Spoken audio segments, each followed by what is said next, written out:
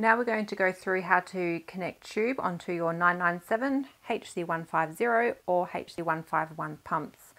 The discharge tube on these pumps does need to be replaced every 3 months just to prevent it splitting, because the chemicals used through these pumps are corrosive. So to do this, it's quite simple. This part goes over the tube, then this bit goes on. Takes a bit of a wiggle sometimes. And this bit goes inside the tube. Push the tubing right to the end just to ensure a firm seal and the tube won't spring off when you put onto the pump. Press it in, it's now ready to connect onto your pump. If this foot filter is inside your hydrochloric drum, avoid contact with skin by wearing gloves and following industry safety standards. Rinse it well in water before undoing it, and most of the hydrochloric acid should get flushed away. For biosecurity solutions for your industry, contact Zychem Technologies or visit our website.